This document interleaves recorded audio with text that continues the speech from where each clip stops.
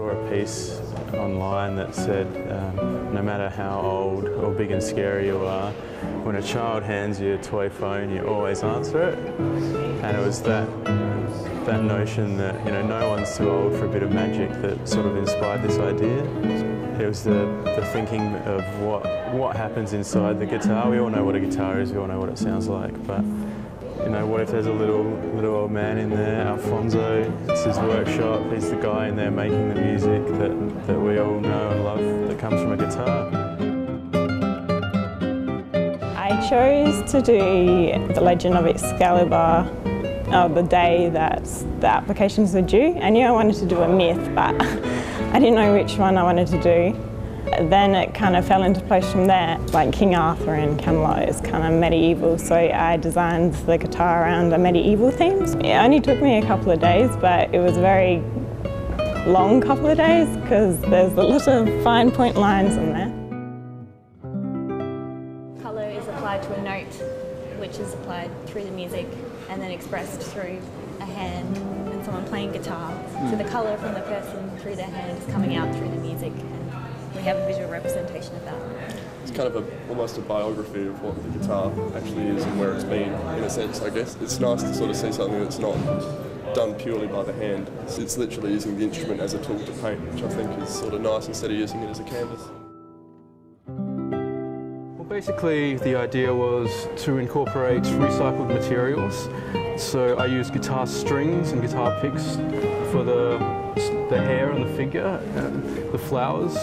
So the hair is sort of a growth that comes from the inhabitant of the guitar. Occasionally I get to burn things in art and that can be a bit of fun.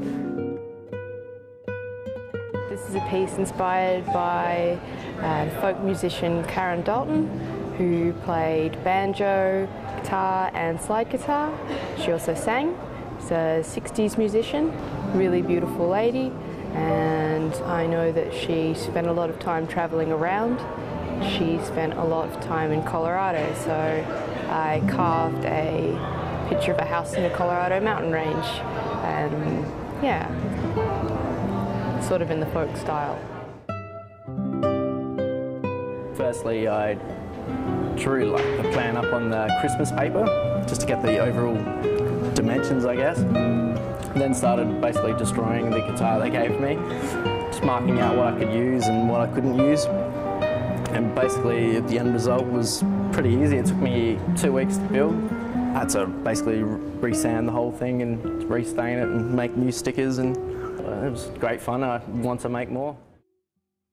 I drew my design onto the guitar. I started with the man that I'd drawn up, which is a futuristic busker. He has the neck of the guitar is his arm.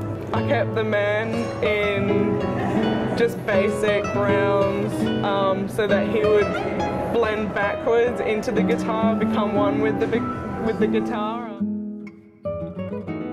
It's inspired by the song by Scott Matthews, and it's called Dream Song. And so that for me really talks about this idea of when you're a child, you kind of dream of really dreamlike situations that are very naive and very fantasy kind of experiences, and that is something that continues in adulthood, and I don't think really ever escapes your thinking.